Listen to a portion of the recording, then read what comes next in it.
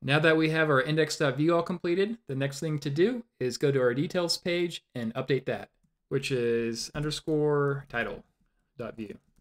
First thing first, let's go to the very bottom here and then add in the Axios library. So we'll import that first. Now let's add in our async operation. And with this, we want to call in our params. Then let's define constant data equals await axios.get. Then again, we want to use HTTP, and then our port 0.0.0, port 3333 /movies. And now what we want to do is add in one of the parameters. We'll do that by doing the $, curly bracket. And then you know what? I made these an apostrophe instead of a backtick. So let's go change that real quick. And then add in params. Usually you might do ID, but if we look up here, the file name, I did underscore title. So I'm going to want to use that for the param.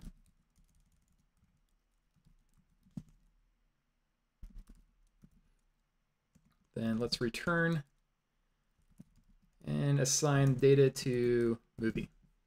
Now, similar to what we did with index.view, let's go up and swap out the placeholders with our data. First up, let's put the movie title here. Add our curly brackets, input in movie.title. Now let's swap out the image, and that's going to be movie.poster_image. And our release year is going to be movie.release_year. Genres is movie.genres. Then this will be movie.top_build. For the plot, that was movie.movie_description.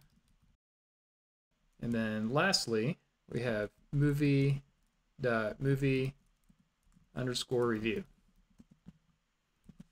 Let's save that out and then go back and take a look at our browser. All right, now it's the big moment. What should happen is if I click on one of these movies, then we should go to the detail page for that movie. All right, let's test it out and go to the Terminator. Oh, awesome. All right, we have all the data that shows up for the Terminator. Let's go back and check it for the other movies. Sisterhood of the Traveling Pants. Perfect. And then lastly, Children of Men. All right, well, looks like we did a pretty good job at that.